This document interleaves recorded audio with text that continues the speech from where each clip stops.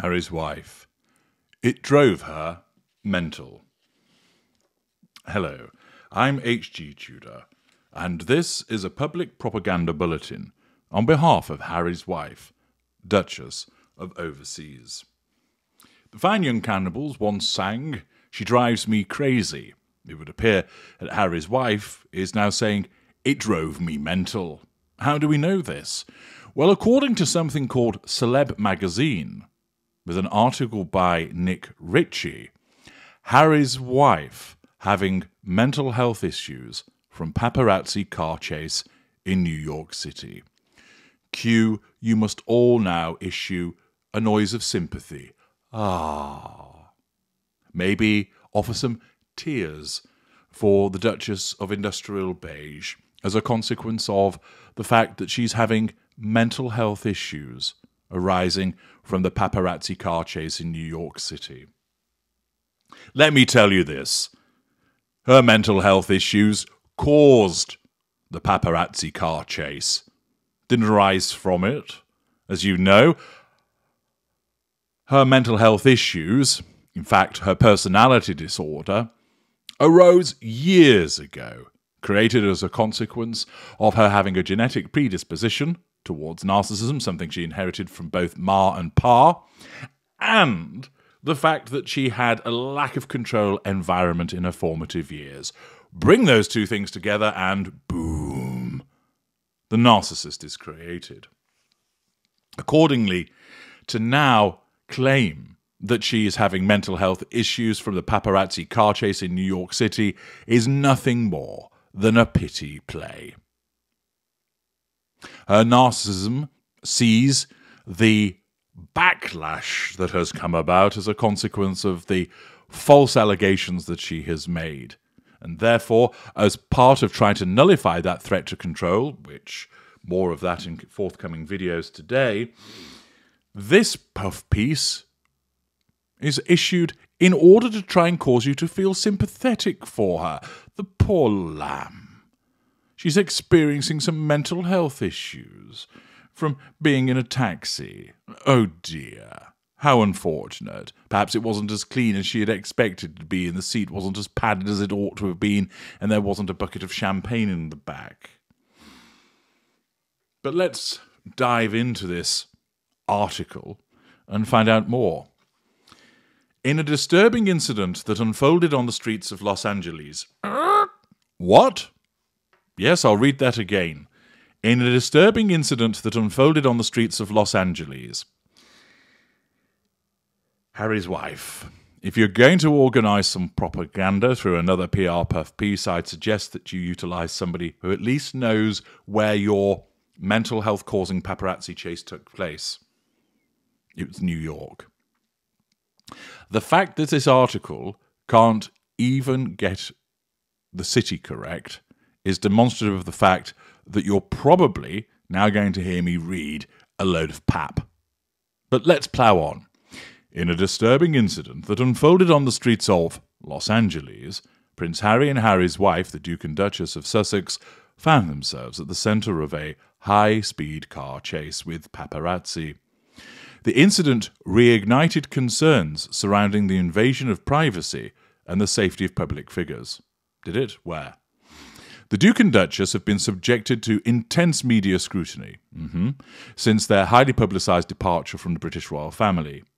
Seeking refuge in the United States, they hope to escape the relentless paparazzi culture, open brackets, that Harry's wife has created by repeatedly ringing them up, close brackets, that plague their lives in the United Kingdom. However, it seems that their attempts to live a more private life have been challenged once again, open brackets, by Harry's wife's insistence on the worldwide privacy tour, namely, wanting privacy, but doing everything but actually seek it, close brackets. The car chase unfolded as Harry's wife and Harry were being pursued by multiple paparazzi vehicles, driving recklessly and dangerously in an attempt to capture images of the couple. The situation quickly escalated, with the Sussex's security team manoeuvring to avoid the aggressive pursuit. Witnesses described the scene as chaotic and alarming. Who's that? Harry's wife? With concerned onlookers, Harry's wife, fearing for the safety of the royal couple. This incident sheds light on the ongoing battle between public figures and the paparazzi. Is there one? Highlighting the need for stricter regulations to protect individuals' privacy and safety, says Harry's wife. While the media plays a vital role in reporting news and informing the public, there must be a balance between the public's right to information and the privacy rights of individuals, especially those in the public eye. What about those in the public eye that deliberately put themselves in the public eye? Don't they waive their rights? Prince Harry and Harry's wife have been vocal, oh we know that, about their struggles with intrusive media coverage, all generated by Harry's wife, and the toll it has taken on their mental health. The car chase serves as a stark reminder of the relentless pursuit faced by celebrities and public figures, leaving them feeling vulnerable and exposed. Actually, most celebrities and public figures recognise it goes with the territory and realise if you stop and allow them to take a few photographs of you, they'll largely leave you alone. It's when you start playing games with them that the paparazzi bites back. The incident has sparked widespread outrage. Has it? Well, I suppose it has sparked widespread outrage in terms of people saying, what a load of old tosh, and it was all manufactured by her, and calls for action. Advocates argue that paparazzi behaviour should be closely monitored and restricted to ensure the safety and well-being of those targeted. Some propose stricter legislation that imposes penalties on paparazzi who engage in reckless behaviour or invade the privacy of individuals.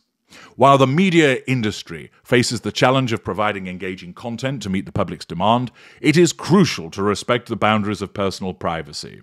Celebrities and public figures like Harry's wife and Harry deserve the right to live their lives without constant intrusion.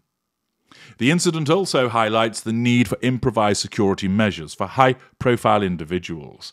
The safety of public figures should not be compromised by the aggressive tactics of the paparazzi. Collaborative efforts between law enforcement agencies, private security firms, and media organizations are necessary to ensure the protection of public figures and maintain a responsible media environment. In the aftermath of the car chase, Harry's wife and Harry released a statement expressing their concerns and calling for greater accountability. They emphasized the need for systemic changes to protect not only themselves, but also others who face similar challenges. As society grapples with the implications of this incident, it is crucial to foster a culture that respects personal boundaries, privacy, and the well-being of individuals, particularly those thrust into the spotlight. The paparazzi's relentless pursuit, yes, you keep saying it was relentless, it wasn't, should not come at the cost of safety and mental health. Ultimately, the car chase involving Harry's wife and Harry serves as a powerful reminder that the invasive nature of paparazzi culture remains a significant concern. It renews the call for comprehensive measures to protect the privacy, security, and dignity of public figures and underscores the importance of responsible media practices in a world that increasingly values individual rights and well-being. Well, this article, clearly written by Harry's wife, claims that their mental health has been affected but doesn't actually tell us how, repeats again and again and again that the paparazzi needs to be regulated and needs to be more accountable and it needs systemic changes and they engage in a relentless pursuit, and of course tells us that the chase took place on the mean streets of Los Angeles. This is a propaganda puff piece. It is laughable in its transparency, in its attempt to bolster Harry's wife's reputation in light of all of the allegations that it really was just a made-up, fabricated incident, and in its attempt to try and slap the bottom of the paparazzi. This will have been occasioned by Harry's wife. It wouldn't surprise me if she wrote it. The manner in which it's written, repetitive, dull, not incisive. It smacks of her, doesn't it? It has the stench of the beige one. Yet again, Harry's wife, in attempting to nullify the threats to control posed by the backlash arising from the car chase reaction, sticks her cloven hoof in it once again and demonstrates that she's just bringing attention to the matter again and again. I'm H.G. Tudor. Thank you for listening.